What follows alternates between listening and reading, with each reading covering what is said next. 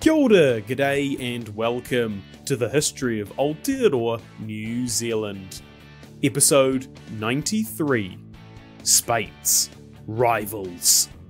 This podcast is supported by our amazing patrons. If you want to support Hans, go to patreon.com/history Aotearoa. Last time, Speight's went through a bit of a scientific revolution as new innovations in brewing were discovered. In particular, continuous fermentation, or CF, which was developed in a collaboration between New Zealand breweries and Dominion breweries. These advancements helped Speight's come out of the dark years of the early 20th century, and have now laid the foundations for their recovery. Today, we will see the flashy new bottling house be completed, the rivalry between NZB and DB heat up, and see the beginning of a new era of Speight's management. In July 1968, a point of pride and a rather impressive record at Speight's was broken. There had always been a good relationship between the management of the brewery and the staff. Most employees did belong to a union though, the largest being the Brewery Workers' Union, as well as a couple of others. Union representatives would regularly meet with Speight's management, about once a year or so, discussing issues and making requests, which were usually pretty reasonable, and it was rare that those requests weren't granted. As such, Hugh Speight was very proud that in the 92 years since Speight's was founded, its workers had never gone on strike. This was broken when brewery drivers in Auckland went on strike to get a 7.6% wage increase, and drivers in other breweries throughout the country did the same in a show of solidarity. Despite this action, the situation at Speight's was fairly tame. The drivers made sure that all hotels they serviced were fully stocked before the strike began at 5 p.m. on a Friday. This would make sure they didn't need refilling for a wee while, as at this point it was unknown how long the strike would last. Thankfully for the drivers and the pubs, the strike was broken 5 days later, when the Federation of Labour and the Employers' Federation gave in to their demands. So, although this technically was the first strike in the brewery's history, it wasn't explicitly directed at Speight's, and the drivers don't seem to have harboured any specific ill will towards their bosses. While this was going on, progress on the bottling house was slow and steady, Hugh Speight eager to see the plant up and running, as it had been a dream of his for a while now. Unfortunately, he wouldn't be able to see that happen. In 1968, Hugh was diagnosed with cancer and rapidly deteriorated, passing away on the 1st of February 1969. He was 64. At the time of his death, he had been a director for New Zealand breweries for 40 years, 28 of those also being the manager of Speight's. He was seen as a rather autocratic but otherwise benevolent manager who showed concern for his staff even after they retired. In one such case, retired carpenter Tom Roger had his wife pass away. Hugh went to go see Tom, asking what he was going to do with himself. Tom replied, quote, "Probably sit in the octagon with the other old men," end quote. The octagon being the main square in town. "You'd better come back to work," is what Hugh replied back with, and Tom did, going back to Speight's until his death at 74, at which point he had spent 52 years at the brewery. It sounds kinda dystopian to work until you die, but I'm hoping that Hugh genuinely wanted to help Tom by having him come back to work to take his mind off things. As you might expect, there was a large amount of outside tradesmen that worked at the brewery pretty much on permanent contract, and they even worked on Hugh's house and holiday home at Aotearoa. Hugh was always very grateful for their work and rewarded them generously for their efforts with gifts. In some cases, they never really earned them, such as one worker who went up to Hugh, eyed him up and down, and said, quote, "You'd be about my size. What do you do with your old suits?" End quote. Apparently, Hugh's reply was, quote, "You're a cheeky bugger, but I like you," end quote. A couple of days later, the worker was given a parcel containing a newly pressed suit. As with his father and grandfather, Hugh was a big philanthropist, being a rather large donator to the Crippled Children's Society, of which he was national vice president, even giving them old laminated casks that had been cut and painted fun colours to turn them into tunnels for the kids. These were also given to some kindies throughout Otago Southland. In 1956, he was awarded Officer of the Order of the British Empire, was a prominent member of the Dunedin Rotary Club, as well as being director of a few other companies outside of Speight's.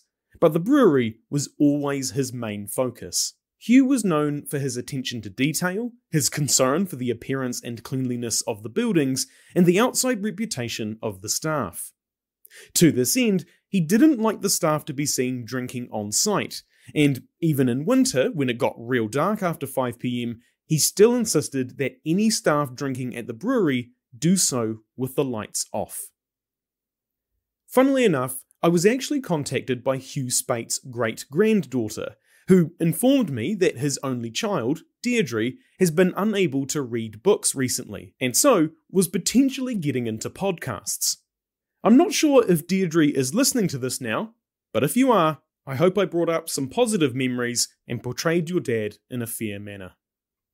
According to Speight's archivist, the brewery was never quite the same after Hugh died, especially since he was the last of the Speight family to be directly associated with the brewery, which gives us a relatively nice segue into the issue of succession, which again was up for debate.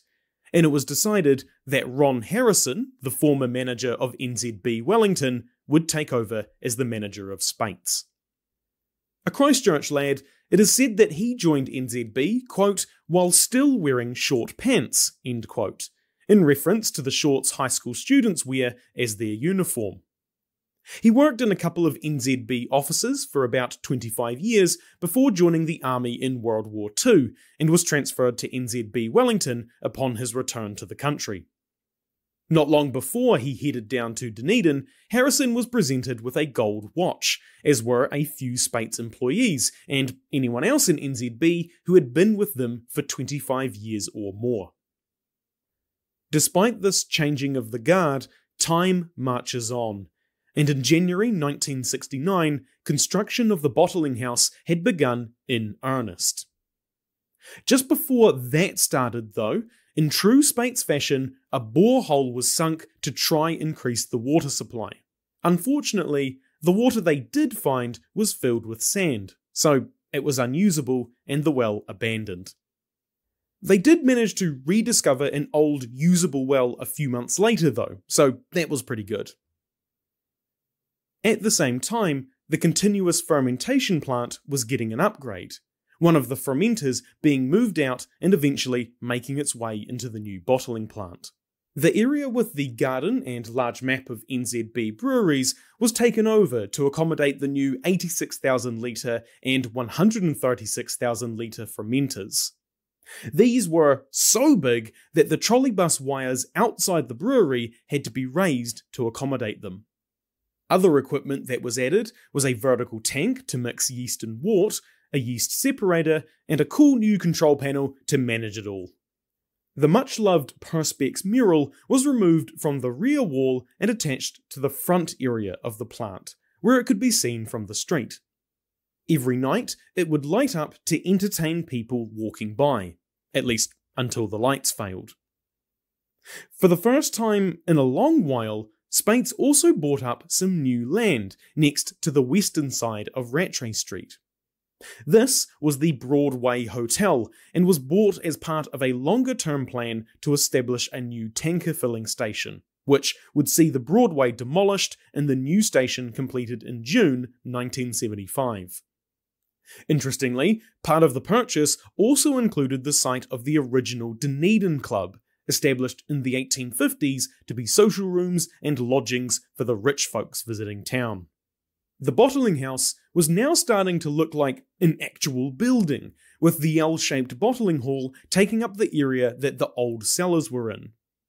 This was no small feat, and in fact, the largest crane in the South Island had to be employed to get the building erected.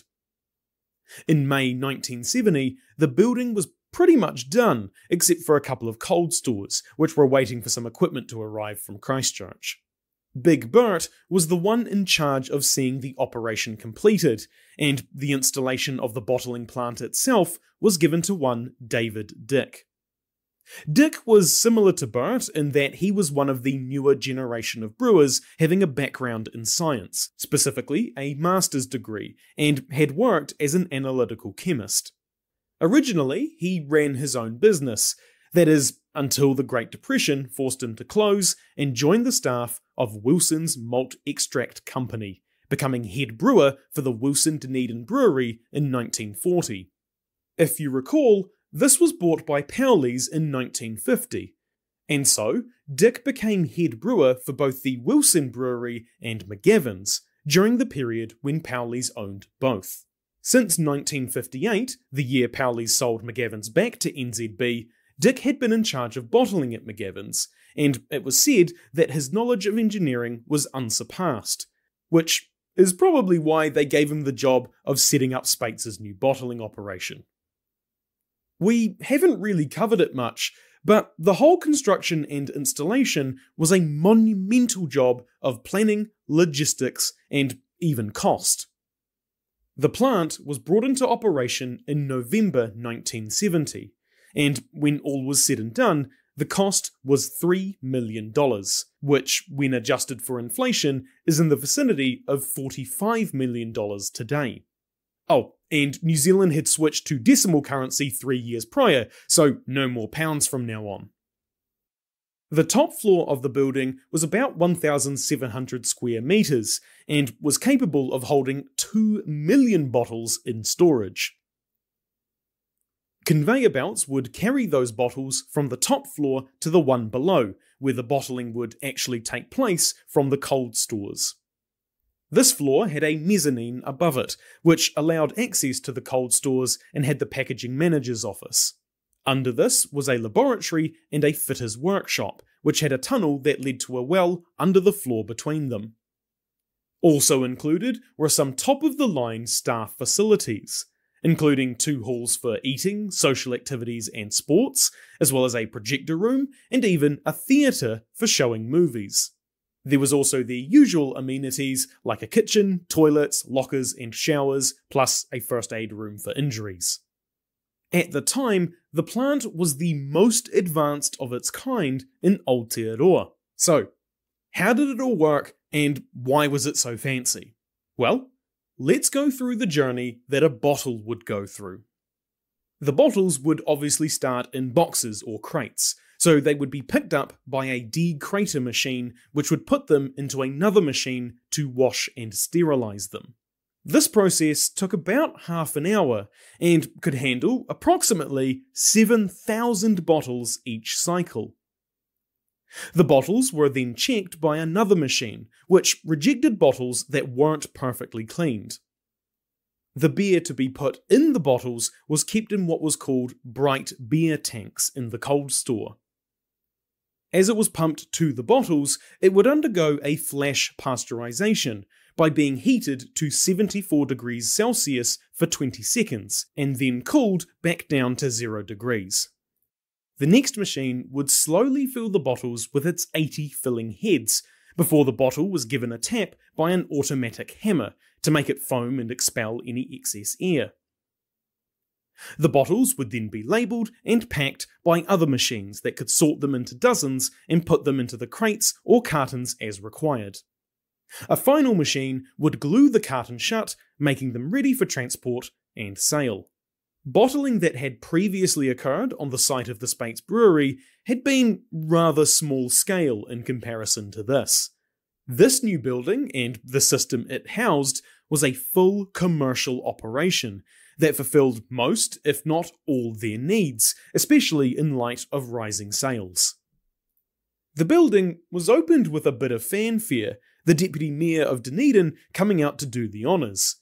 He even wore a blue shirt in keeping with the traditional Speight's colours, which was apparently a bit scandalous.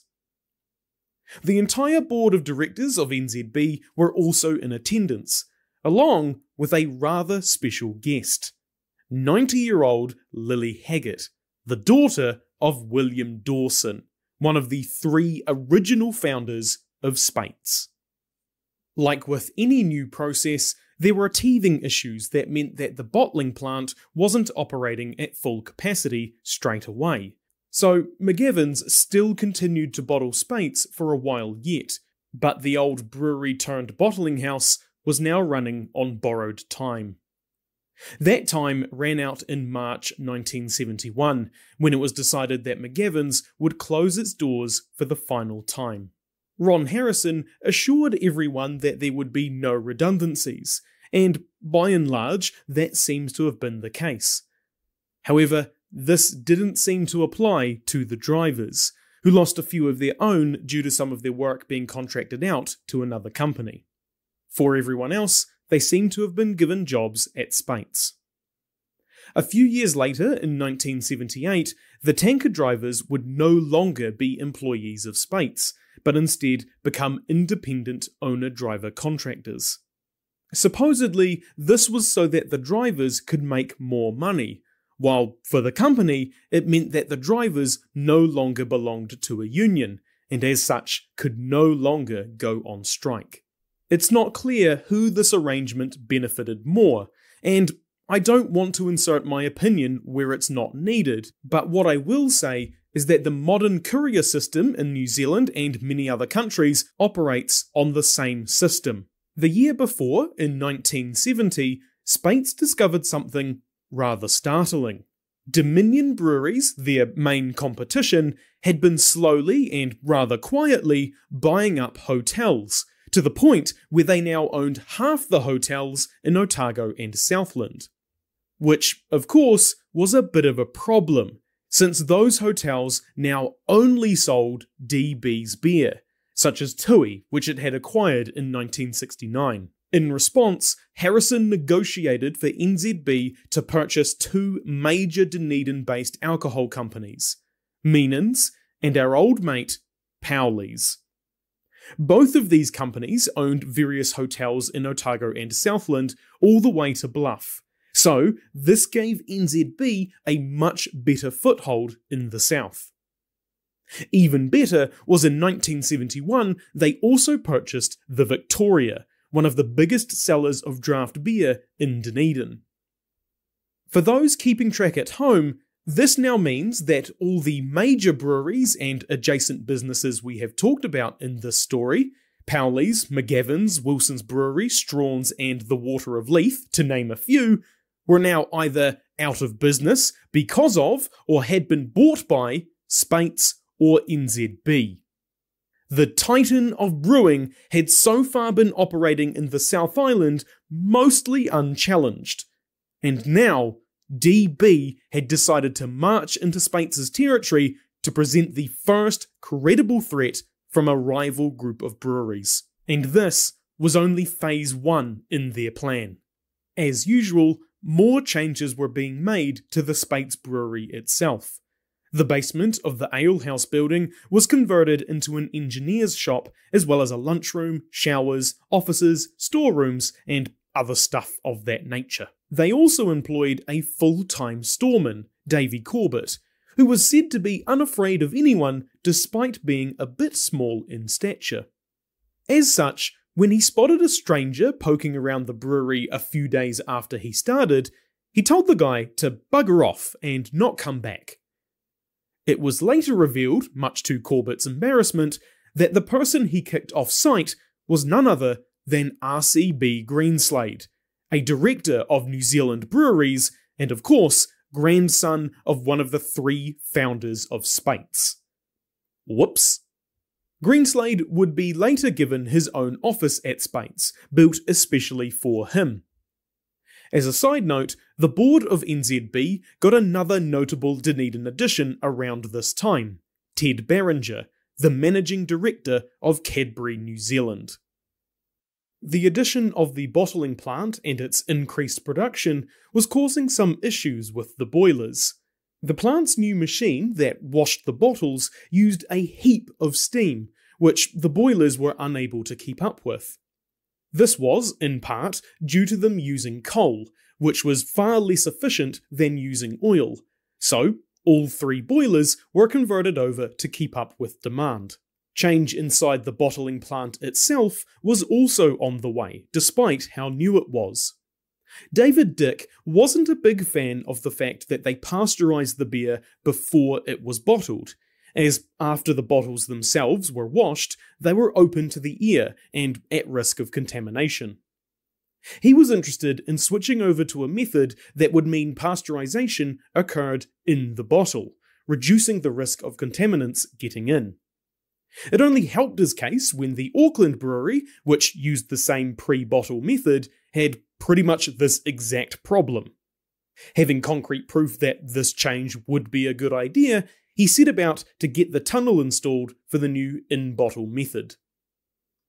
Something fun that happened around this time, in 1972, was that the University of Otago's Physical Education Department wanted to hold something special for their open day: underwater chess. How this relates to PE, I have absolutely no idea, but all the same, they discovered that the water from the town supply was too murky for it to be of any real spectacle. That's when Speight jumped in to the rescue, offering not only the use of one of their tanks, but for it to be filled with their crystal clear water from their private aquifer. At the end of 1973, there was a bit of a shake-up in the hierarchy of NZB. After 4 years as Speight's manager, Ron Harrison was promoted to the newly created position of South Island Area Manager. There seems to have been an assumption that he would move out of town, probably to the island's largest city, Christchurch. But he said not only would he be remaining in Dunedin, he was making Speight's the South Island headquarters of New Zealand breweries. To this end, he added a new room on the top floor of the brewery that was designated the Area Manager's Office. Of course, this meant Harrison was no longer manager of Speight's itself, and that title was passed on to Jack Langford, an accountant who had joined the brewery in 1955 and worked his way up to commercial manager. He was described as, quote, a pleasant, gentlemanly type who liked to stick to his desk, end quote. This turned out to be quite true, as much later, after Langford was given the position, Scottish brewhouse worker Bob MacDonald was inside the mash tun giving it a clean when he saw someone he didn't recognise peering down at him. "Are you having a look round the brewery?" MacDonald asked. "Yes, I thought it was about time," came the reply. "And where are you from?" "I'm from here."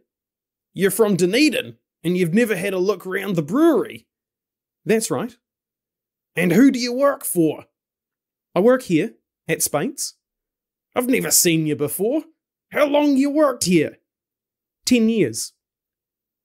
And so it was that in the first 10 years that Langford worked as manager for Speight's, he hadn't even been into the guts of the operation, where they made the product that paid his salary. Apparently, MacDonald wasn't the only one who didn't recognise him, as Langford's position didn't have the same responsibility it had done in the past, with only the office and marketing staff reporting to him. Major decisions were now being made higher up the chain, probably by Harrison and others. In April 1974, NZB entered into a joint venture with the Invercargill and Matoda licensing trusts. Together, they formed the Southland Distributing Company, and their goal was to build a bottling plant in Invercargill. At the time, they gave 3 main reasons why they wanted to do this.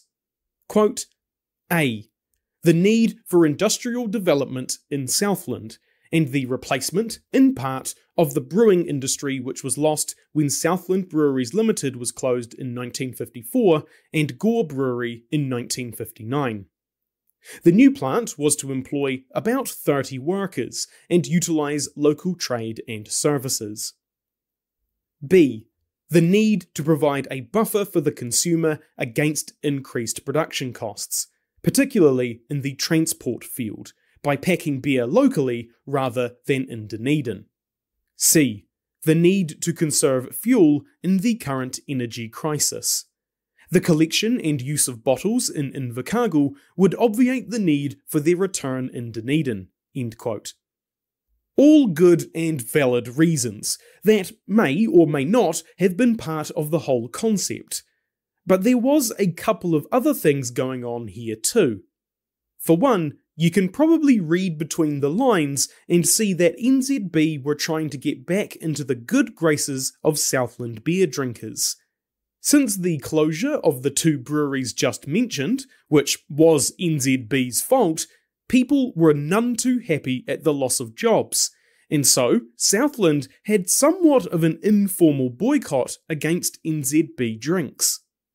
Which is kinda wild to think about, given how nowadays no woolshed party would be worth going to unless the Speight's was flowing freely. The other aspect was that this whole idea was actually far riskier than they made it sound, because it was more to do with trying to take out DB's dominance in the region, especially since Phase 2 of their plan was to look at joining forces with 7 licensing trusts in the South Island, with the intention of setting up a new brewery in Timaru. Despite the increased pressure from DB, sales were still on the rise in the early 70s, and production was rising to meet it, with 788 brews being recorded in 1970, compared to the record 937 brews in 1941. Keeping in mind, though, that Speight's had been brewing in double-strength batches, so it's possible that those 788 brews could actually be twice that size. Additionally, a lot of these brews weren't being sold in Otago and Southland. A good portion of it was selling in other parts of the country, though not as Speight's branded products. Back in 1968, NZB wanted to launch another national brand, this time using the lessons they took from the Lucky debacle. That is to say, not to launch a brand new product whilst also removing established and well-loved ones. To this end, they decided to make the already established Lion Brown the new nationally available product from NZB, and, just like they did with Lucky, all their breweries were required to make it, so as to sell into their local areas. By 1970, the breweries in the North Island weren't able to keep up with the demand of Lion Brown, mostly because a lot of those sales were for bottles, and they had rather outdated bottling plants. So, Speight's gave them a helping hand with their fandangly new state-of-the-art plant, so a lot of the Lion Brown Speight's was producing at the time was being sent up north. The plant was becoming even more fandangly too, with the old machine packer being replaced, since it would often tear the labels of the bottles or break them entirely. The hammer used to foam the bottles was also replaced with a water jet that did the same job but better. In 1975, the old flash pasteurizer, which hadn't been in use since David Dick decided to swap it out, was sent back over the road to become a paraflow to cool the wort. It was also in 1975 in which Speight's began producing NZB's major export beer, Steinlager. The story behind Steinlager is actually pretty interesting too. It was born out of the black budget, and the Minister of Finance at the time challenging brewers to get over the increased tax in beer by coming up with a lager of international quality. Originally called Steineker, NZB was apparently taken to court by the Dutch brewer Heineken over the name similarity, so it was changed to the Steinlager we know today. By this point, most other breweries under NZB were making Steinlager, so presumably sales were going pretty well to have one of the larger breweries in the country start making it. We also see in 1975 that the oil-fired kilns didn't last long, as they were converted to coal tar. Coal tar was a byproduct of the Dunedin gasworks and was already being used in the boilers of Moana Pool, Dunedin's aquatic centre. So, after a 3-week trial, a contract was signed with the government gas department for 500,000 litres of coal tar a year. In early 1976, Ron Harrison again saw his career take an upward jump when he was sent to the NZB head office to be made manager of external relations and investments. Normally, as we've seen in the past, this would bring about a succession of his seat as South Island area manager. But for whatever reason, NZB decided to not appoint a replacement. In the same month, the bottling plant in Invercargill began production, with some of the managing talent being supplied by Speight's. After a survey, it was discovered that Southlanders preferred sweet, lightly hopped beers, so Speight's decided to fill that niche by producing a beer called Southland Bitter, which is the same name used for the beer they made after the closure of the 2 southern breweries. So I'm unsure if it was the same beer relaunched or a different one with the same name. Either way, the label sported the distinct maroon and gold colours that the area is known for. The Invercargill plant also bottled Speight's and Lion Brown, arriving from Dunedin in 22,000-litre supertankers. One of the most important events for Speight's was on the 1st of May 1976, as this marked 100 years since James Speight, Charles Greenslade and William Dawson founded the brewery, as this was the day that their lease of the site started from James Wilson of Well Park. Well, I say 1st of May, but the actual celebration was done on the 28th of July to coincide with the NZB annual general meeting, which was going to be in Dunedin for the occasion. To mark the milestone, the chairman of the NZB board announced a $10,000 gift, about $95,000 adjusting for inflation, to the Dunedin City Council, quote, to be used for an appropriate civic project to be mutually agreed upon by the company and the City Council, end quote. The mutually agreed upon project was the furnishing of the Dunningham Room in the public library, which now has a plaque acknowledging their donation. Also to mark the occasion, Speight did what a brewery does best: make beer. A special brew was made called Brew 100, which had a full colour label of the painting of the brewery in 1905, the same one that was used in the anti-prohibition pamphlet with Speight's & Co.'s compliments. Noel Davenport also set up a replica of a Gold Rush era pub called the Roaring Meg. It was complete with sawdust floor, old newspapers on the walls, old bottles, a wooden keg, and a few rabbit pelts. This was the main attraction for a small museum that ran for a bit in what is now the Visitors Centre. Hundreds of people went through this little display, and it also hosted invite-only social events, with many of the guests being descendants of the original founding trio. Newspapers picked up on the whole thing too, as you might expect, going over Speight's first century across 6 pages. A lot of those pages were dedicated to cooperage, which was interesting since it was a bit of a dying art, and that Speight's now only had 1 cooper on staff. New tankers were also outfitted with the words, quote, 100 years of brewing excellence, end quote, on the side. Despite the welcome reprieve for a bit of celebration, the enemy was on the move. In August 1976, the DB South Island Brewery roared into life in Timaru, and since they owned a majority of the outlets in the region, Speight's was suddenly up shit creek without a paddle. In addition to this, a lot of their old guard who had been leading the charge up until this point were handing over the reins. Noel Davenport retired, Big Bert was transferred to Auckland after his 6-month-turned-17-year stint, and people were even jumping ship directly to their rival, with the sales supervisor at Speight's becoming the Otago manager for DB. Advice from manager Langford was, quote, don't panic, end quote. Maybe they should have panicked just a little bit though, because ever since the new DB brewery opened up, the new bottling plant in Invercargill had been running at a loss.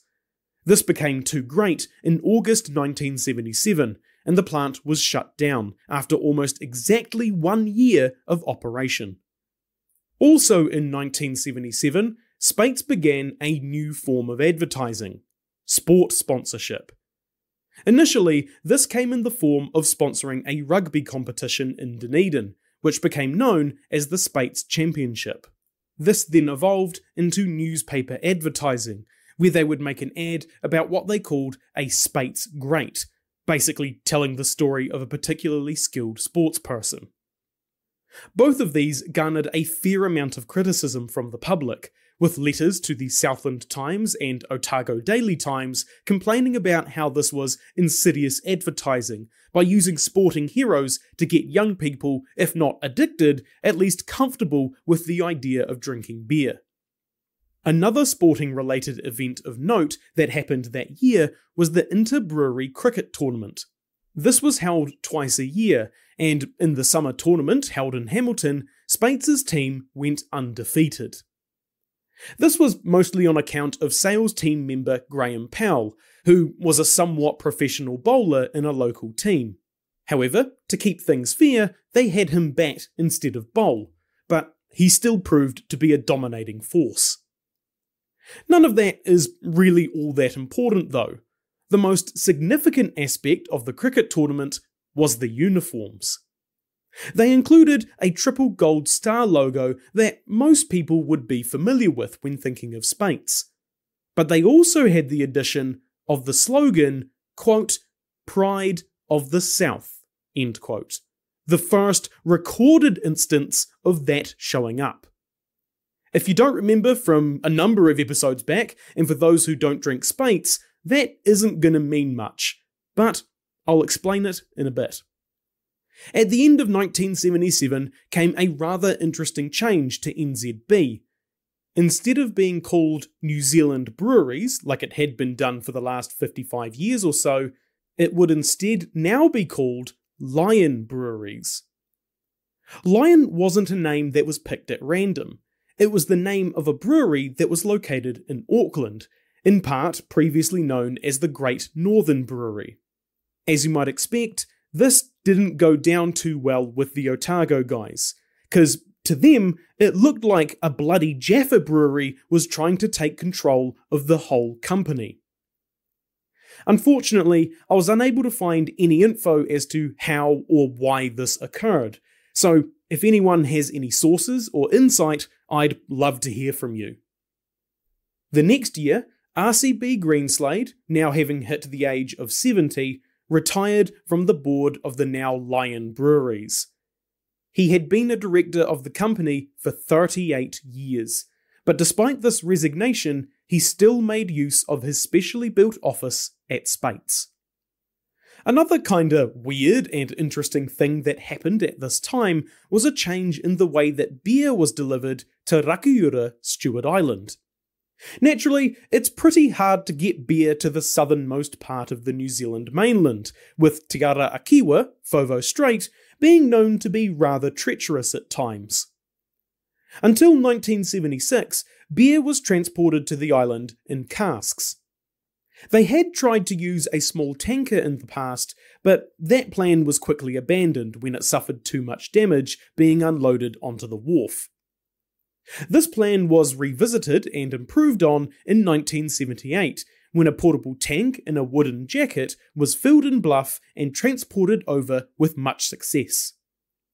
The method had also been used to get beer to Milford Sound, with the tank being filled in Te Anau. In Rakiura, Speight's was sold at the South Sea Hotel, and for a time it was sold under its own local label, Stewart Island Crackerjack Beer, on account of the owner's name being George Crack.